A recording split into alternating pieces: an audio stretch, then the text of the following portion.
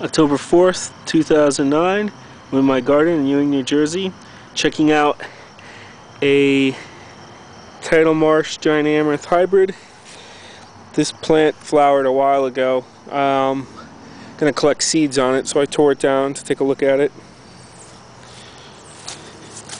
Here's the underside of the plant, part of the root system.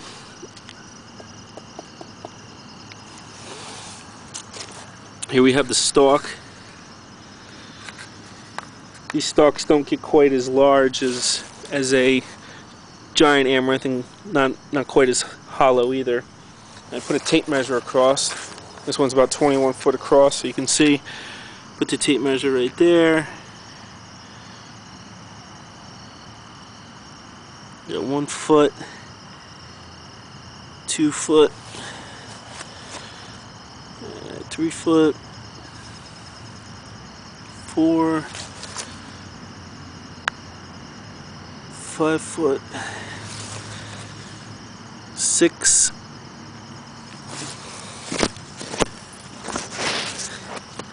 there's 8 foot. Let's get through here.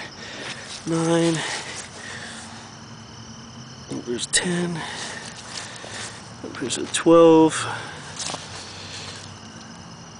14. 15. 17. 18. 19. 20. And 21's right there. Now this is just a tad shy of that. So this plant is about 20 foot 10 inches. Now the leaves on these, good way to tell that I find from crossing these plants.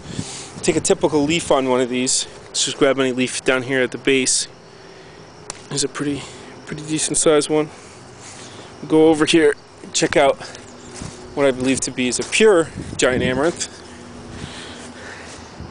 Notice the leaf difference. So this is a good way to tell a giant amaranth from a Tidalmarsh amaranth, because Tidalmarsh amaranth have very narrow, thin leaves. And the giant amaranth, a pure one, will have really big leaves. You can see this is like one of the biggest leaves on that plant.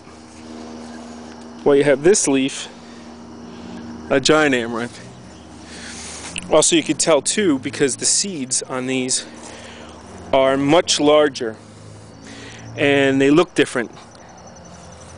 The flowering arrangement, here you see like clusters of seeds, which you probably can't see too well on the camera, but the seeds are actually kind of in clusters instead of one long continuous flower. The seeds on these are also much bigger. You can actually, just a little bit, I know it's probably blurry, but you can see some seeds in there. There's one right here on my finger. You couldn't see that if it was a giant amaranth seed. It's one way to tell. The Tidalmarsh amaranth seeds are a lot bigger. So I'm going to remove all the seeds on this. So most of my plants from the original pair, all these that I grew this year were from an 18 foot tall, 16 foot wide Tidalmarsh amaranth, which was the mother. Most likely the father, because it was the only Tidalmarsh amaranth I had at the time, was either a pure giant amaranth or a giant amaranth Tidalmarsh cross that I had the year before, because they were the only ones flowering. Most likely it was a hybrid between the two.